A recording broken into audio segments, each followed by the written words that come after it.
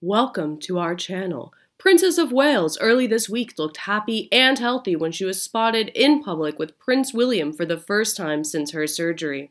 The future queen still looked beautiful as she visited a farmer's market in Windsor. The couple stopped by the market after taking their children to sports activities. There were no more details, but the main thing was they were all together. This bodes well for the hope that Catherine and the kids, accompanied by Prince William, might appear on Easter Sunday. This year, it will all depend on how the princess is feeling.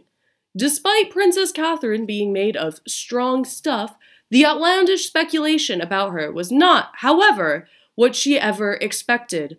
Not only did it affect her and husband William, but the children.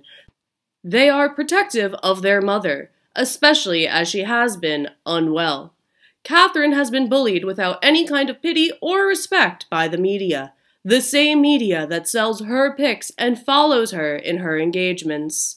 I only hope that in these 2 months she has been able to enjoy the time with her beautiful family, to feel the protection from her husband, and to learn how loved and respected she is by the people, leaving the trolls and some of the media alone.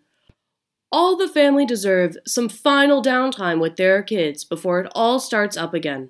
For the next couple of weeks over the Easter school holidays, the Waleses are hunkering down and concentrating on their family life.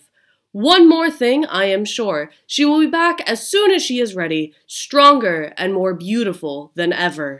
The Prince and Princess of Wales married each other in a truly fairy tale wedding on April 29, 2011. But one of their true joys came 2 years later, on the 22nd of July, 2013, when the royal couple became parents for the first time following the birth of Prince George. Less than 2 years later, happiness came again for the couple as on the 2nd of May, 2015, they welcomed their daughter, Princess Charlotte. Much like her older brother, Charlotte was introduced to the world by her beaming parents just hours after her birth. Less than a week before William and Catherine's 7th wedding anniversary, the pair got the sweetest present with the birth of their youngest child, Prince Louis, with the young prince born on the 23rd of April, 2018. Unlike their royal cousins, the Wales children have remained fairly static where they have lived.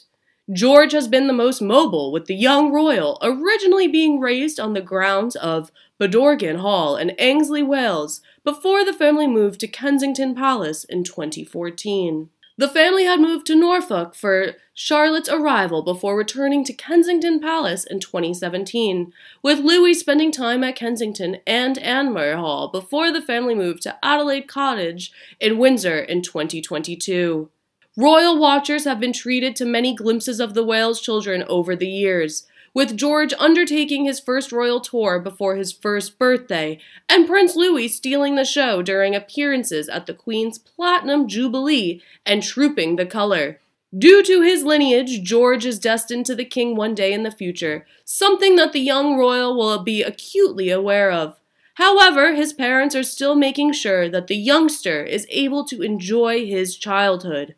When he was 3, William explained, "There'll be a time and place. Right now, it's just a case of keeping a secure, stable environment around him and showing as much love as I can." Royal watchers have been able to see the young prince growing up before their eyes, with George first accompanying his parents on a royal tour before he had even turned 1. The young royal was with his parents for a 3-week trip to Australia and New Zealand, and made 2 public appearances, one at a playgroup and another at a zoo. The young prince was described as having stolen the show, despite only being 9 months old. George has been a trendsetter during his life, making a historic appearance at his grandfather's coronation as a page of honor.